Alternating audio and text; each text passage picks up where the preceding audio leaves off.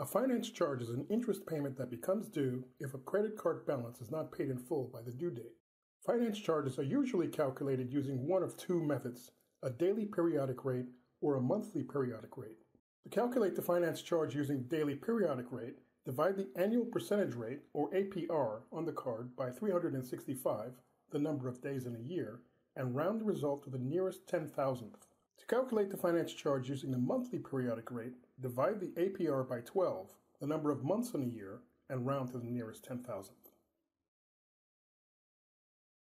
The periodic finance charge is calculated by multiplying the balance that is subject to a finance charge by the periodic rate, daily or monthly, and by the number of periods. For example, if Mrs. Winters has a credit card balance of $7,312, subject to a finance charge on a card with an APR of 17.2%, using a daily periodic rate, what would be the current month's finance charge if there are 31 days in the billing cycle?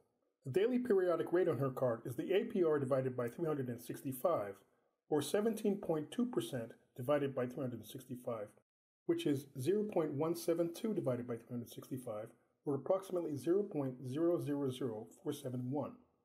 Her current month's finance charge is the product of her balance, the card's daily periodic rate, and the number of days in the billing cycle, which is $7,312 times 0.000471 times 31, or $106.76, rounded to the nearest penny. For the sake of comparison, let's calculate her periodic finance charge if her card was using a monthly periodic rate. Her monthly periodic rate would be her APR divided by 12, or 17.2% divided by 12, which comes out to 0.014333.